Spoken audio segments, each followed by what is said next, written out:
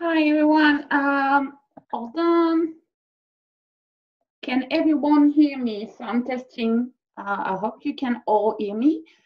Thanks for joining from my living room in Provence. Happy to see all of you coming. I'm going to start by a little point on what's going on in France right now.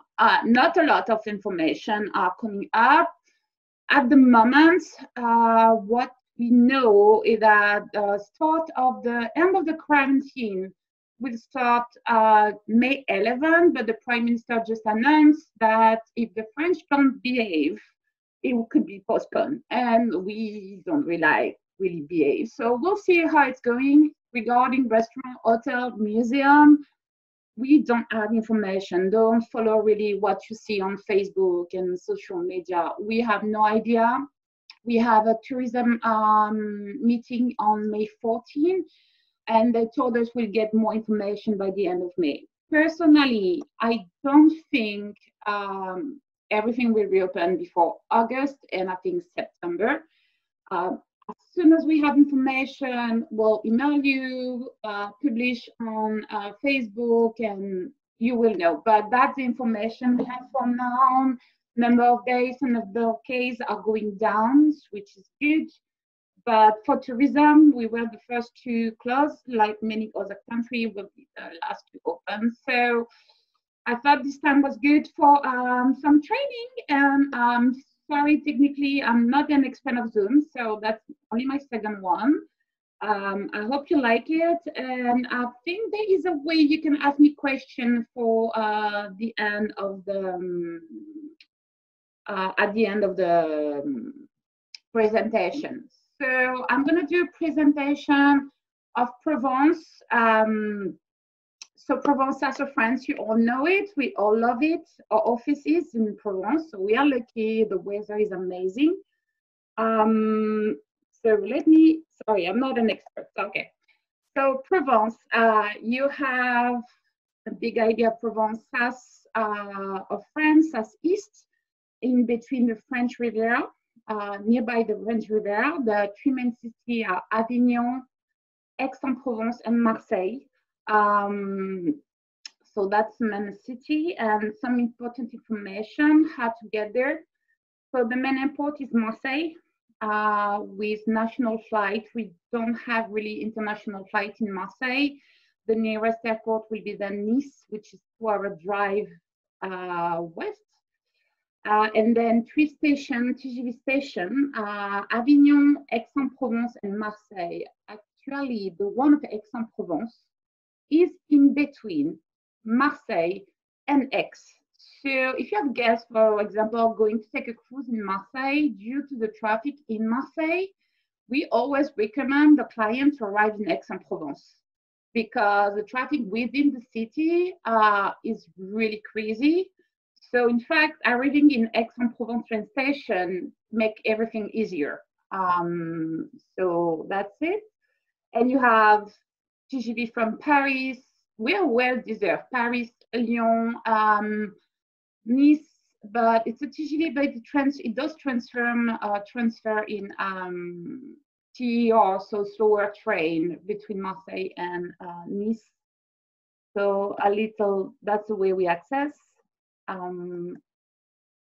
Now, for Provence, we do recommend a minimum of 4 nights, 3 full day minimum to visit Provence.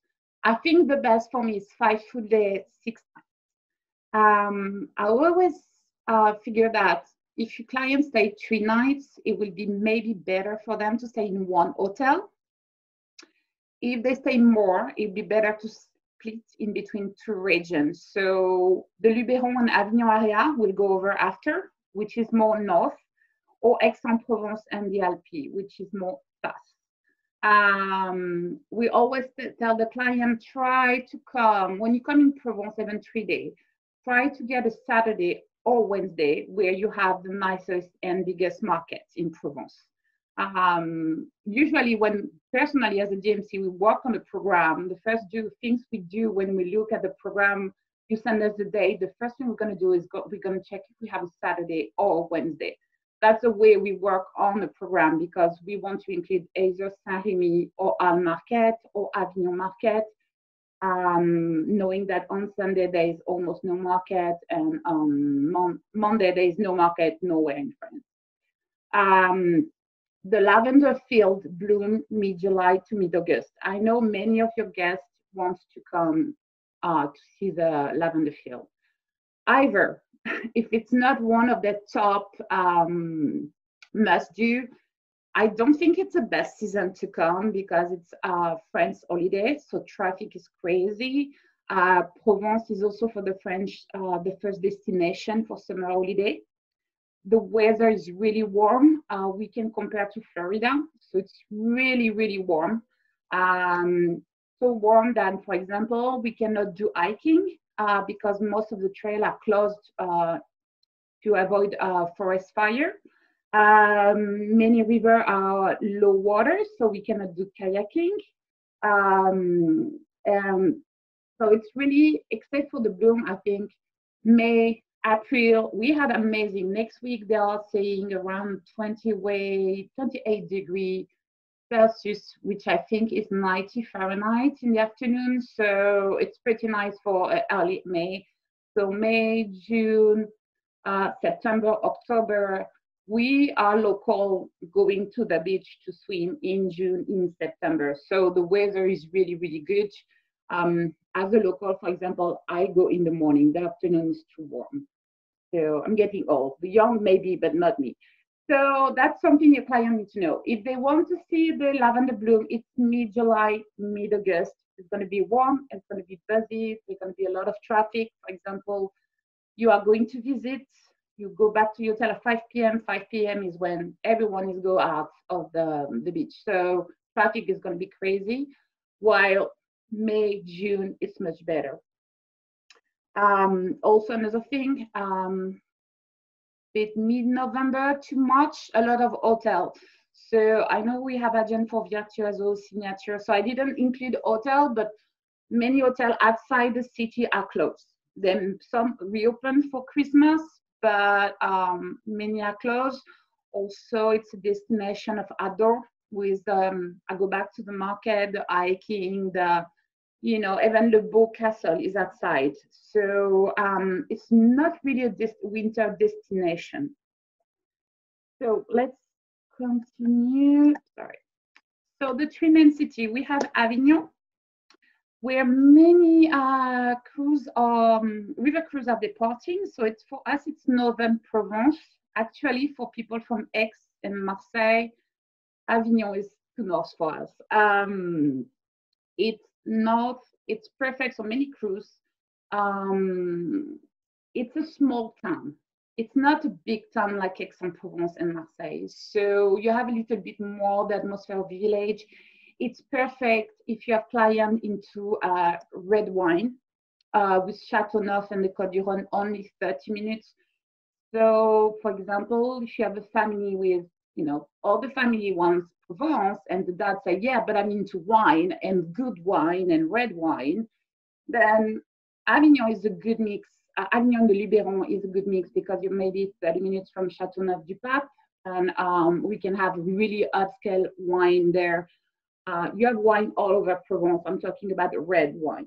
Red wine, Châteauneuf is considered as one of the best wine in France. So for someone who knows his wine, it can be interesting if they want a mix of Provence and wine. It's a small town. So you have the Palais des Palaces, the Pont d'Avignon. So you need, I think, 4 or 5 hours to visit Avignon with a guide. And then you know most of the city and you can be on your own. So, and you have many restaurants, from the small bistro to 3-star Michelin restaurants. So it's really easy town to walk and find your way. And maybe after 4 days, get used to one coffee and go every day there. So really have a life like a local. So it's kind of really nice. It's less rich than Aix-en-Provence. So the building haven't been renovated. They are a little less wow than in Aix-en-Provence, where you have more money, and all the building in the mansion front have been renovated. Provence, more stone, more gray. So that's done. Now Marseille. I know a lot of you have a bad impression of Marseille, and we understand that. Personally, as a local, if I ask you all the staff in my company, we all prefer Marseille than Aix-en-Provence. But I understand if ever you have a bad image. Marseille changed a lot, really changed a lot during the last 6-7 years. It's the second largest city in France, so really be careful with the shore excursion. Traffic is a nightmare in Marseille. So when you have a short excursion with client arriving in Marseille, don't take a train in 30 minutes. Even if on the map it shows it's at 5 minutes, yeah, be careful about that. The airport, what's good is the airport is outside, in fact, near the Aix-en-Provence train station. So you don't have to go in Marseille if you arrive by train, by flight. So less touristy.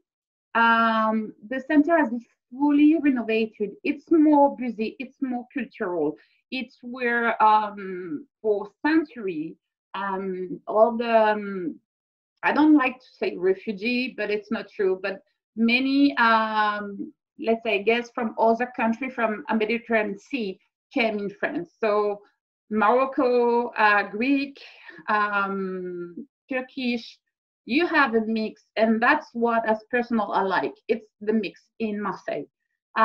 Yes, there is two districts really dangerous, but if you don't go there, you don't risk anything. So don't go there. You know, it's like, I don't think any big city in the world where there is one district, you don't go, you know that. So yeah, it's built on 7 hills, so it's not so easy to walk in Marseille, a lot of hills. You have the old town called the Old Panier and the Harbor.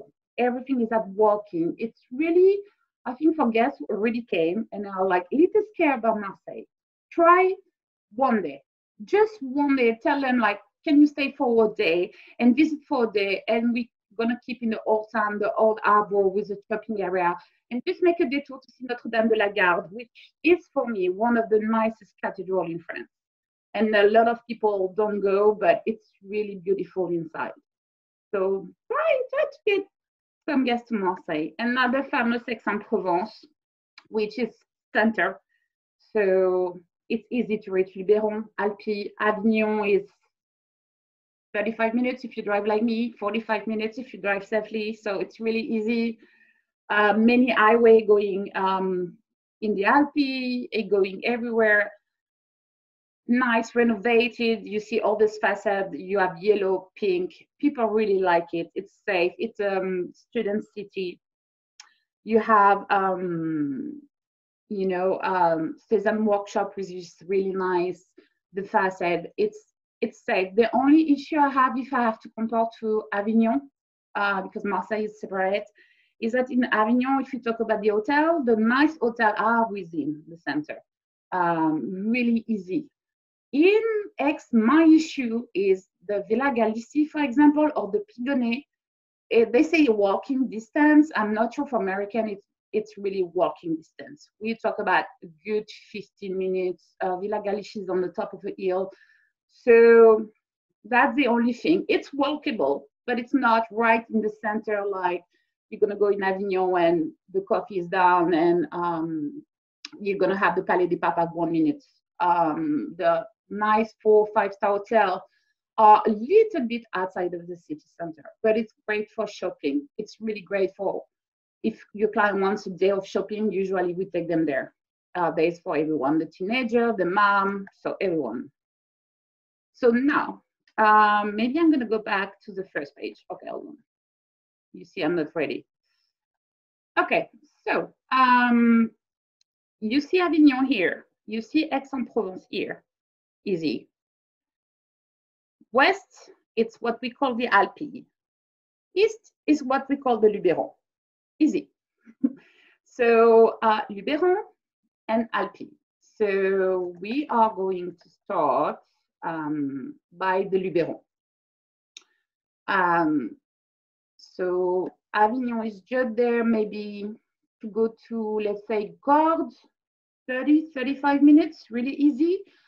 If you have clients staying in the Luberon, like the Bastide de Gordes, if they have to take a flight, Marseille is a good 1 hour, 15 minutes. So Aix-en-Provence is a good 50 minutes. So what you have to see a lot. So it's where you get the nicest lavender field. So everyone know the picture at the bottom, which is in Gordes, but know them all here, all here, Les Apps, etc.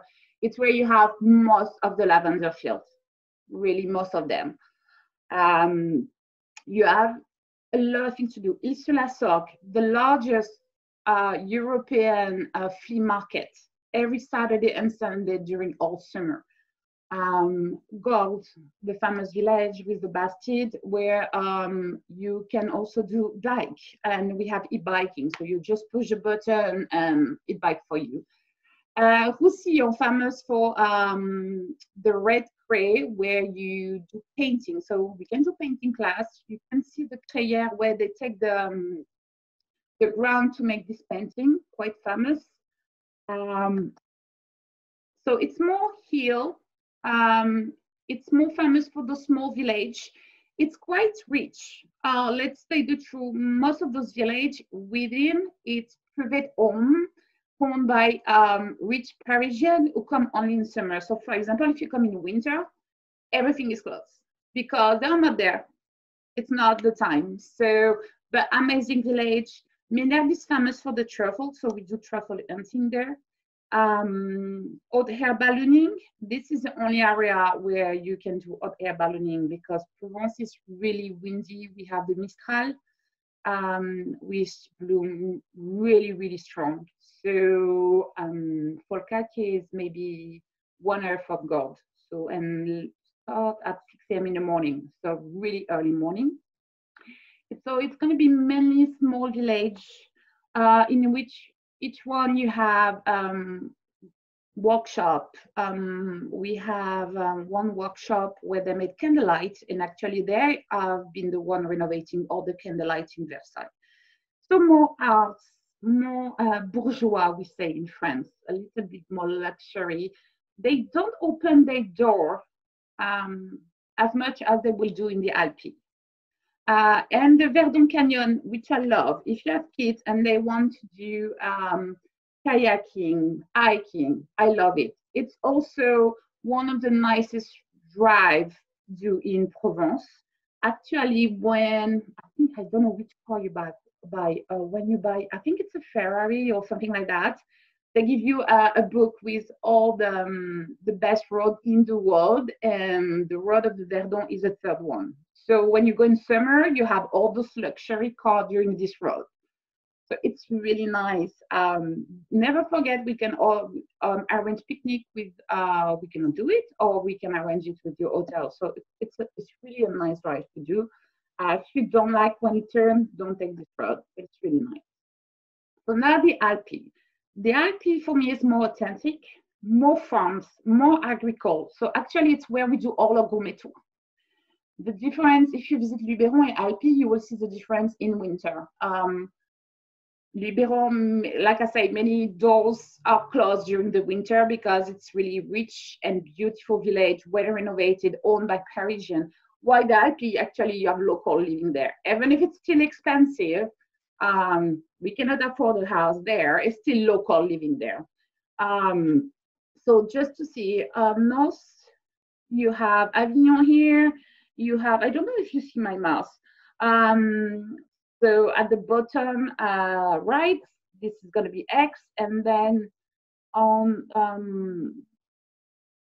the left is going to be Arles. So Arles is not the Alpes, Arles is the Camargue. Me, it's my favorite area because I feel that there is more to do, more to see without driving so much. So that's personal. A lot of people prefer Luberon. They have this image. They prefer clean. I prefer messy. So I think that's maybe why I like it. It's where you have all the olive tree fields. So it's really nice. It's actually where we have a lot of fun. So it's where we do all of gourmet tour, really all of gourmet tour. And the two famous villages, Saint-Rémy de Provence and Les Baux de Provence, are there. There's so much. So Saint-Rémy, but other villages. So Saint-Rémy, like I say at the beginning, the market, we always try to mix a detour with Saint-Rémy on a Wednesday when you have the market. We can do the Van Gogh walk, but we really try to do, because clients like it. They want to go, and our guides know actually the person selling products on site, so we can do testing there. We can do testing olive oils, chocolate. Chocolate is Saint-Rémy too. It's just chocolate maker, really, really nice. Les Carrières de Lumière. So if you see the Baux de Provence, it's the bottom right picture. So that's the Baux de Provence with the castle on the top. A lot of people don't know, but in summer, they have free animation for the kids. So my English is not going to be good enough, so I need to make some research, but they have medieval activity for the kids with guides, with costume. It's really fun, and they do it in English. And under the mountain that you see, there is actually the Carrière de Lumière. I think it's not possible to really explain what it is and the impression it gives. People are always so, I'm not sure I want to go. And when they went there, they just love it. They really love it. So it's Crayère. So under the mountain, they have paintings showing on the wall with music. That's it. It's a show. It's 11 euros. Usually, you're like, I don't want to go. And then they talk to the guy during the tour, and they say, oh, yeah, I would love to go. So Luberon, the first region we talk about, for me, a detour is a must. And then if you want to do biking, it's going to be Luberon. Alpi, I would say 2 days. 2 days nice. 1 day gourmet tour, and 1 day mixing, for example, Alpi and also Little Camargue. So that's some of the other village, the Van Gogh Alzielum. At the bottom is our favorite bistro. So for the one who knows us, who we welcome in France, usually we always go to this bistro, the Paradou, which is one of the best, and like you see, really, really local. So, and then we're going to go a little about Camargue. So I don't think you can come and see, I want to see Camargue. But because I think that Arles and Saint-Rémy, we were in the Alpes, so the Alpes are on the right of the map, and the Camargue is actually a natural park where we grow bulls and horse. So you still have some bull fightings. It's famous for the bulls, the horse, so we do horse riding. It's also when you have river cruise between Arles and Avignon, so everything starts from there. And actually, it's where you have amazing Roman and Greek history, because when the Roman and Greek arrived in France the first time, they arrived by here in Arles and Nîmes. That's why you have amazing monuments in Arles and Nîmes. You have the Arena, the Pont du Gard, and many other remains. And for the one who loves nature, it's Camargue. I will be able to send you some more information about Camargue, but just something I want to show to you that many clients want to go and extend to Nîmes and Pont du Gard. To see all that. And all new this year, you'll see at the bottom is the Luma Arles, is an art modern museum. Just came from nowhere, same designer than the Guggenheim and the Louis Vuitton Foundation. So you see that in the middle of Roman town. It's kind of, you cannot miss it. You see it from the highway and you cannot miss it. It's really unique. You like it, you don't like it. It's a school, it's a modern art museum. Also because a lot of people don't know, Arles is for us in France, the capital of picture. Yeah, picture, let's say picture. So every year they have one of the largest in the world picture show. So Luma is also about that. And so I want to talk about some of the activities because, as you see, outside of the cities, we do a lot of outdoor in Provence. So we have the kayak, like I told before. So we can do at the Pont du Gard. That's something we can do here. Or we do them nearby the Îles de la Sorgue-Luberon, the bike. So we do leisure bike. We are not professional biker. We won't do a 5-6 day tour or bike. Leisure bike, we have e-bike. We have sidecar, it's all new. Sidecar tour, people like it. A lot of boat tours. So usually they depart either from Marseille or from Cassis. So Cassis is for us the charming small arbor village, really, really nice. The horse hide in Camargue. And I'm going to continue with the wine. Just a little wine and food. And then, yeah. So for the wine, like I said before, Avignon, Châteauneuf, and Côte-du-Rhône. If you have someone who knows his wine, already been in Burgundy or Bordeaux, is going to ask you for that. So Châteauneuf and Côte-du-Rhône, so it's just north of Avignon. Then you will see this Provence wine. We do red. I'm from Bordeaux, so we do red, but it's a little acid. You have some good, but we are famous for the rosé and the white wine. So we can include red, but it's not why you come in Provence. You come to actually test rosé and white wine. So usually, yeah. So you have all those wine area. So we can do a lot of wine testing. So usually we do the Provence one, family owned estate, which is good because the wine tourism in Provence is not really like in Bordeaux. It's not professional. So you are welcomed by the owner actually in the winery. So it's kind of nice. It's really nice. So that's the wine we do. So yeah, Châteauneuf, Côte de Provence, and Bandol. So if you have to remember Bandol, so I'm going back to the map. You see Bandol here? It's where you have Cassis. It's considered as the best rosé wine in the south of France. So yeah. Okay, so Lisa, sorry. I'm just repeating because I have a question. So here where you have Avignon north, you have Châteauneuf and Côte-du-Rhône, 30 minutes. And then all the color you have is wine area actually, just named differently. So Coteau d'Aix, Coteau Varois, we love names. We love appellation and names. But for us, the best rosé is Bandol. It's here. And what makes the difference is that we are nearby the sea. So it gives us really nice taste.